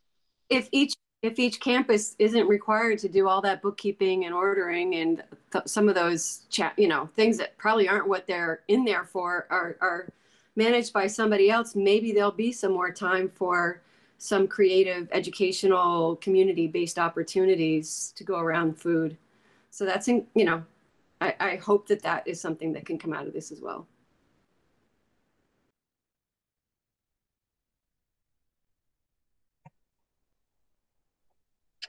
All right. I think we're probably ready to move on to, I guess this would be on to the Bethel eating presentation. So it's my pleasure to introduce you to Lyle Smith, and this might be the first time you've seen Lyle. Facilities Committee met Lyle. Lyle has been a real godsend for us in regards to joining the SU team this year to assist Tara and I around all things maintenance facilities and preventative maintenance plans. And so Lyle has been working diligently on helping us navigate some real trouble areas, including the Bethel heating system. And I got to say, I've been so pleased. I mean, we've been able to keep schools open without having to shut down due to utilities. And Lyle has been a big part of that. And so we've got some real need in almost every building across the SU, but other buildings who are certainly in much more emergent, in a more of a more intensive need, if we were thinking about intervention, to intervene around our physical plant. And Bethel is one of those. And so Lyle brought Mike Davey to Tara and I to do a presentation based on the work that he does with EEI services. Is that correct, Mike? And some of the SUs and districts he's worked with. I certainly look up to their leadership at the SU office, but I've also been in their facilities, and they've done great work. And so tonight, Mike's here to just educate the board on how the process would work. And then I would be looking for the board to discuss whether or not they at least want to start the process in regards to getting an RFP up so that we can start to get folks to see what interest may be in doing an audit and presenting us with a plan of how we might be able to move forward. So Lyle and Mike, welcome. Thanks. So first off, lunch is the favorite part of my day. So I've shared our food service director at the Williston schools where I work, who's now going through the same thing as you are. So I gave you his number, Jamie. He's a great resource, and he's going through exactly what you're going through right now. But anyway, so I'm not sure if you want to hear from me first or Mike about what we're thinking about the boiler system. It's steam, which is Lyle, and lay it out. Yeah. So it's problematic because it's a steam system. The steam piping is failing. We've had to do some major patching and just to get through the season. And it's not as simple as just switching over the boilers from steam to hot water, because you've got lots of devices that depend on steam throughout the building to provide heat. So you got to do the conversion of the steam equipment in the building, the coils and so on, before you can switch the boilers over to hot water. So that was one strategy we had thought, well, change all the piping that's in poor condition and make sure we've got enough piping going to and coming back, because the different piping arrangement also. So we've also thought, well, maybe we should get away from oil. That's another, thing that's on everybody's mind, and go to some sort of renewable. So pellet boilers are something that we've been looking at. Of course, to do all this at once is very costly. The thing about schools that have not kept up with the latest technologies and efficiencies is that there's a lot of low-hanging fruit as far as what savings can be had if you do efficiency upgrades. So the whole performance contracting, and Mike will speak to this better than I can, is to basically pay for a project, an upgrade like this, with the money that you would otherwise have spent on fuel that is just really inefficient. So I think we've got, along with many schools in Vermont that I have personally inspected, have a lot of opportunity to do things more efficiently and get away from fossil fuels and recoup the savings and put them into our buildings rather than into some fuel dealer's pocket, essentially. And that's how I look at it. So I think this is a good opportunity for us to really do something better with our dollars. And I think I'll give it to you, Mike. Yeah, so I'm Mike Davey. Thanks for setting that up, Lyle. I work for a company, Energy Efficient Investments. We've worked with many Vermont school districts looking at their existing buildings and thinking about how to make them more efficient and how to have the energy savings help pay for those improvements. I have a quick PowerPoint tonight, and Ray, will I be able to move the PowerPoint, or no? Okay, so I guess we'll just go to the next slide. So our company has been around since 2007. We are a local New England-based company. Next slide. When we do a performance contract, what we're really talking about is finding a way for the energy savings to help pay for the improvements in your building. And it's a turnkey approach. It starts with an energy audit. We will use any other previous facility studied or energy audits that have been done, but we'll complete an updated one based on current pricing, look at what options there may be to improve the building. And, for this building I toured in Bethel, looking at getting off of steam, going to hot water, going to perhaps a wood heat would be all things we would look at and give you the payback on doing those things. We do the construction and we guarantee the energy savings. So that allows us, when we go out to fund the project, to have the guaranteed energy savings really help fund the project, and we guarantee that funding for the life of the project. Next slide. Some of the districts that we have done work in, Addison Northwest, which is Virgins and the surrounding towns, Bennington, Vermont, Mill River, which is Clarendon and the surrounding towns. We have done every building in the Hanover Norwich School District. The city of Manchester, New Hampshire, which is the largest city in northern New England, we've done work in all 22 schools in the city, and then Portsmouth and Keene as well. Next slide.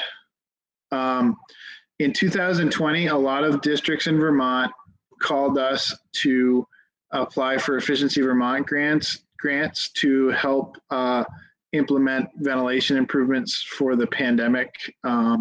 And so we were able to do some projects, and I know that there were some done in Bethel as well.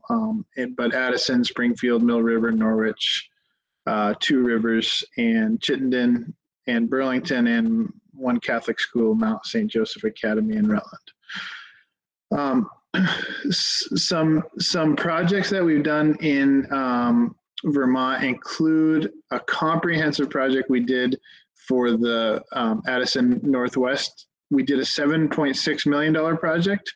The energy savings paid 60% of the annual bond payment, so it really lowered the tax impact of this project. It included all new ventilation, all new lighting, removal of the steam heat and going to hot water, solar PV and new roofing. The only downside to doing this project is we did this before all the federal money became available. So, that's the downside of being proactive. The good side of waiting is there's a lot more federal money around now to do these types of projects. Next slide. In Mill River, which is again Clarendon area, they wanted us to only focus on projects that would completely pay for themselves. So they wanted us to bring up a project to their taxpayers that over a 20-year period would be guaranteed to save more than any financing cost.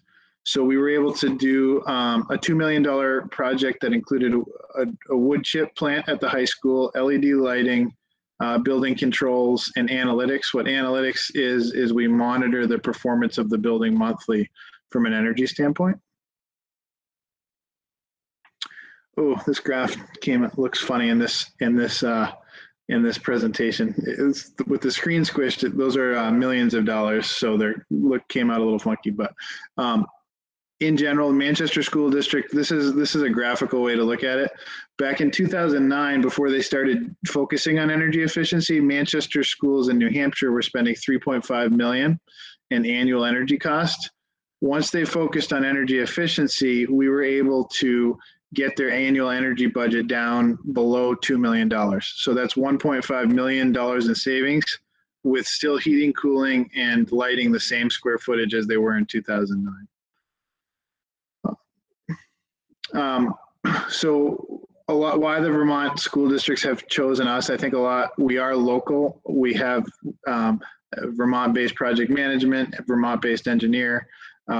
We use local controls and equipment, so we don't manufacture anything. We use the local products, and we manage every step of the project. So we manage the entire thing from the audit to the construction to the completion.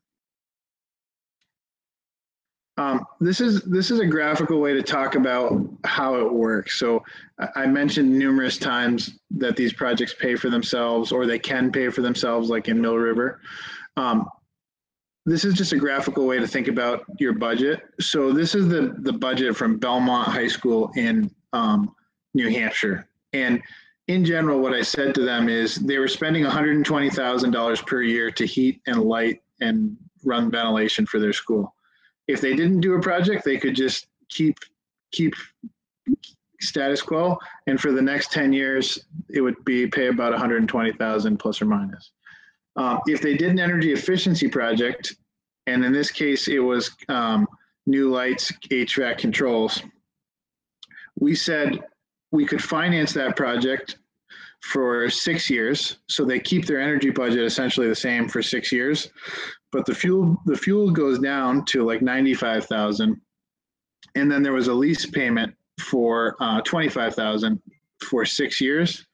And then in year 7, they start making a profit on the investment, or they start being able to reduce their budget by that $25,000. So this is just conceptually how it works.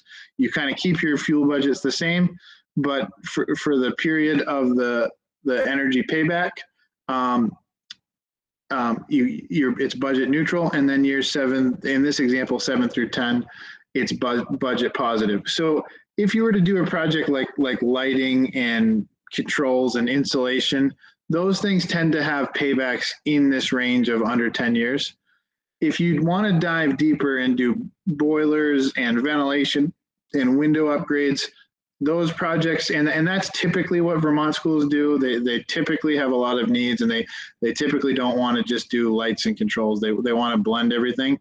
So it's more typical for our customers in Vermont to finance these over 20-year periods. And to go more comprehensive. They certainly don't have to, but that's been the trend, and it's been pretty successful. In another example is like for Jens, it didn't completely pay for itself, but it was a project they absolutely had to do, and they were able to tell the taxpayers that, listen, the energy savings will pay for 60% of the bond cost, so the budget hit was only the 40%. Next slide. I think I talked about, we'll skip this one. Oh, one quick thing at the end of that is We don't charge. So if you do, so Vermont law requires you to do a proposal. You even if I do a really good job tonight, you can't just hire me. You have to do an RFP. There are other companies that do this work. And one of the things that separates us are we don't charge for the audit. So if you do the RFP, you hire us, we do an audit, you don't like it or the voters don't like it, you don't pay anything. So you don't have to come up with money right now to pay for the audit. We do that at our risk, assuming we can find enough savings and can create a compelling enough project that you'll vote for it and then the voters will vote for it. Next slide. This is the Addison Northwest. I think I have an extra letter in there. Addison Northwest School District, and they, prior to us working together, they were spending $470,000 a year in energy budget. In the year after we did the project, which is 18 and 19, they went from $470,000 a year to $226,000 a year. So that's a 1 year savings of $255,000. Which was more than we projected. So they actually saved $65,000 more than we were projecting. But you know, it's basically a neighboring Vermont school district that cut their energy costs in half by going through this process. And it's also a really cool project to tour. I was really impressed with this board. They were very forward thinking. They did almost everything we recommended, and the results kind of prove that out. So if you ever did want to tour Virgins High School and look at some of this stuff, we could set that up after the pandemic is over, I'm sure. There's actually a website too. There's a video result I could send to Jamie that he could distribute that you could click on it now, but it's 18 minutes and I'm guessing you don't want to hang around for that. Next slide. But I will send it to Jamie and you can forward it out in lieu of a tour. And any, so that's the concept. I think Lyle and Jamie set it up. If this is attractive, you do an RFP, us and other maybe competitors may or may not submit. We don't charge for the audit. And then what we try and tell districts is when should you engage in this? And in general, if your districts need ventilation, lighting, boiler improvements, it's worth thinking about. It's especially worth thinking about if the buildings are going to be in your fleet for the next 10 years. So in general, everything we're looking at is going to have a 10-year or longer payback outside of lighting and controls. So if there's uncertainty about the building futures, and sometimes that happens in Vermont, I'll tell you in Virgins, there was a lot of uncertainty among one of the sending schools, Addison. I think they only had 18 or 20 students that 1 year. And so there was a lot of thought about whether we should look at those buildings or not. So, but if you're thinking that these buildings will be with you for let's say more than 10 years, then it might be worth considering this process. I guess any questions?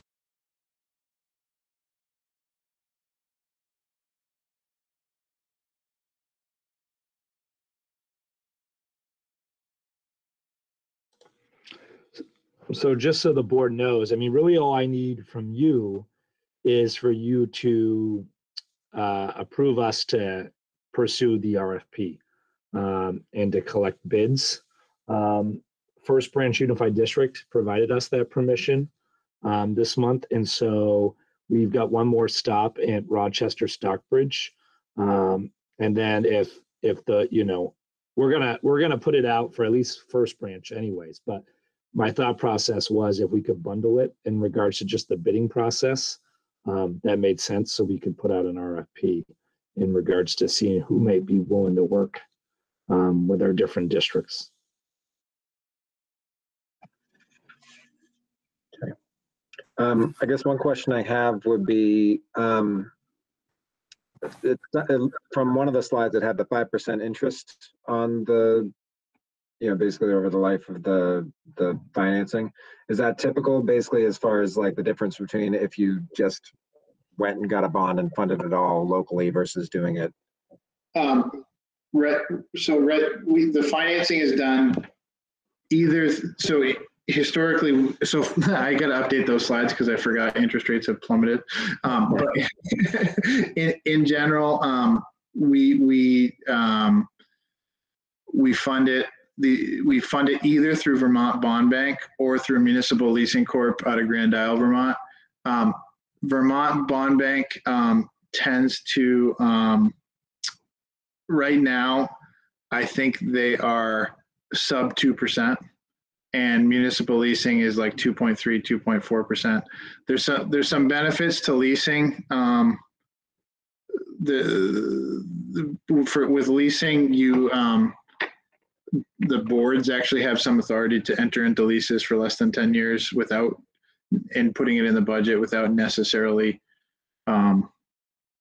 doing a specific warrant article. Typically, the bonds are almost always specific warrant articles that have to be voted on at a town meeting or with a special meeting. And so you guys guarantee the energy savings? Is there kind of a cost for that guarantee, or is it? It's basically built into our model. It's so we get paid basically as the general contractors with a guarantee on the savings is how we make our money. Okay.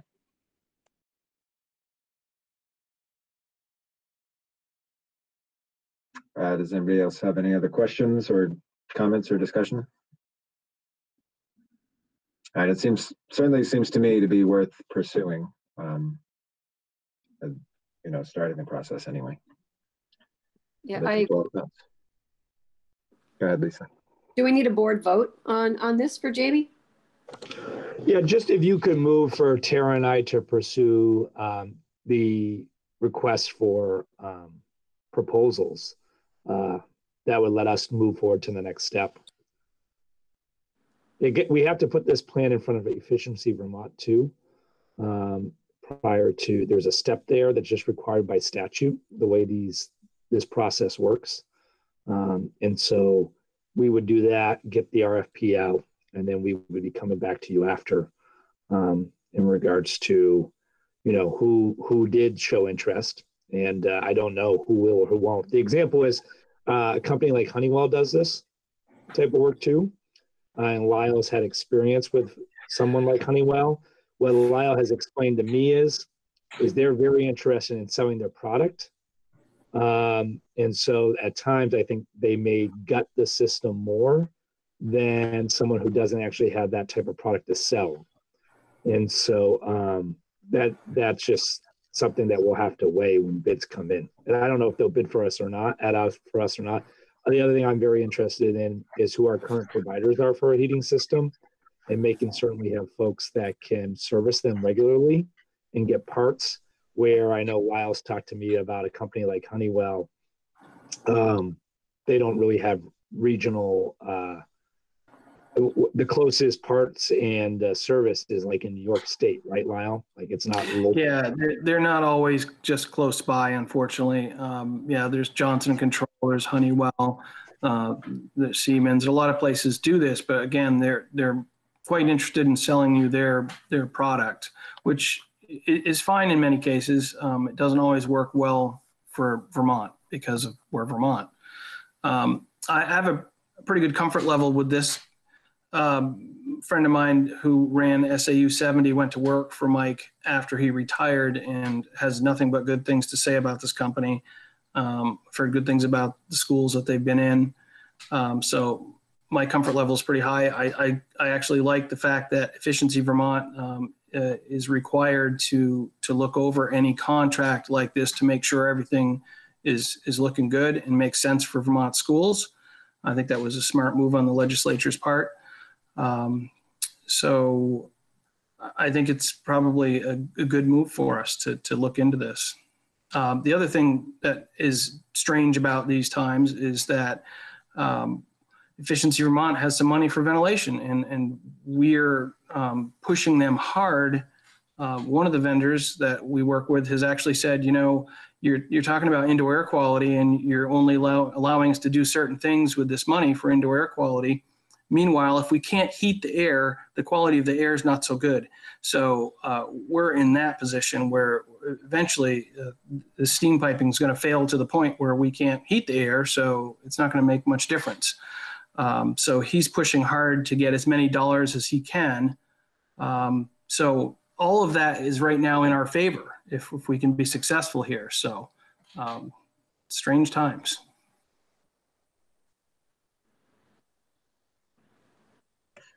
I'd entertain a motion to start the application process or RFC process. I make a motion to have Jamie and Tara start the RFP process. How's that? Am I missing anything? That's good. I guess for RFP process for energy efficiency upgrades in our buildings, maybe. I'll second. Okay, any discussion? All in favor, say aye. Aye. Aye. Aye. Okay, any opposed? I'm going to abstain because I wasn't here for most of the discussion. You're going to love it though, Lisa. We can bring you up to speed. Yeah, I'm positive that I will. I just don't feel like I can. No, I think that was a wise choice. Okay. All right. Is that all you need? Thank you. Thank you. Thank you so much, Lyle. You're welcome. Thank you.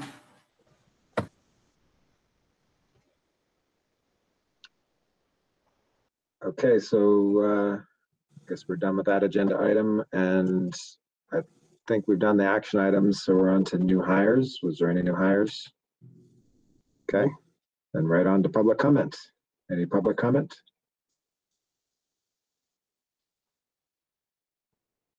I don't think we have any other. For future agenda items. Question on public comment. So the reports to the board, the principal's report had 2 reports at the tail end of it. And Andrew had asked about the second one, and Andra had advised more will be forthcoming.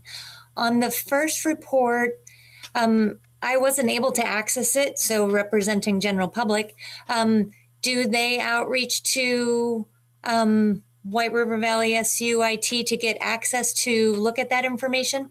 No, Tammy, every other board, what we do is we take that report, it's PDF'd, and it's part of the packet. So I'm going to ask that the principal just send that to Christy and we'll get it in the packet. Okay. I'm just learning here. So thank you. I have a quick question before we adjourn about it's March. How are we doing on our looking at bringing in tuition students and recruitment in the age of COVID? Lord Almighty. We set up 2 tours for prospective 9th graders today. Hope to do that next week. And the high school anyways, we're planning some outreach with the Tunbridge community where I think there are 9 students right now who may be uncommitted. So we are also looking at a longer range plan.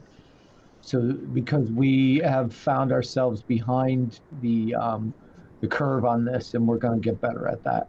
There's also some kids in Sharon and on the west coast of the SU that I want to check in on too. Some families and see what they're up to. Owen, any thoughts on? We already have our 6th graders in the middle school. I'm just wondering, any thoughts on bringing 6th graders over and saying, "Hey, isn't this great? You know, look at what you could be doing." Yeah. Just because from Sharon and places west.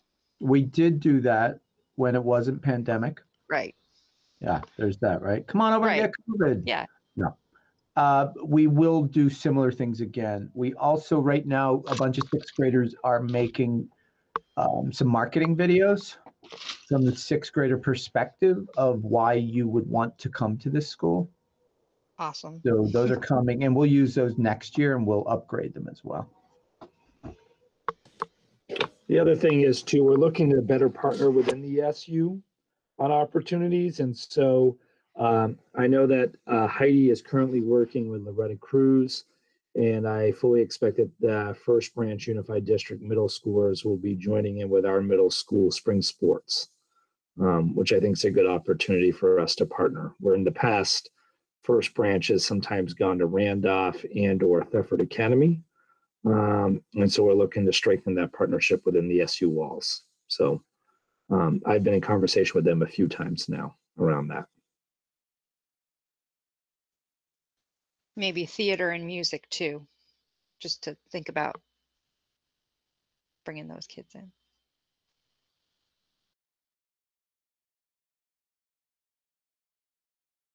You know, I got your back, Owen, on the, the theater and music piece. Forsooth. Yeah, I was a drum major in high school, if anyone wanted to know.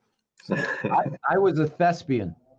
I think you took my place, Jamie, actually, as the You know, drum Shannon, major. now you say that, I think I may have.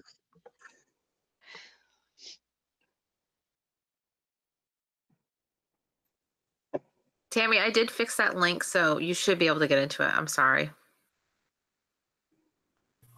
Thank you.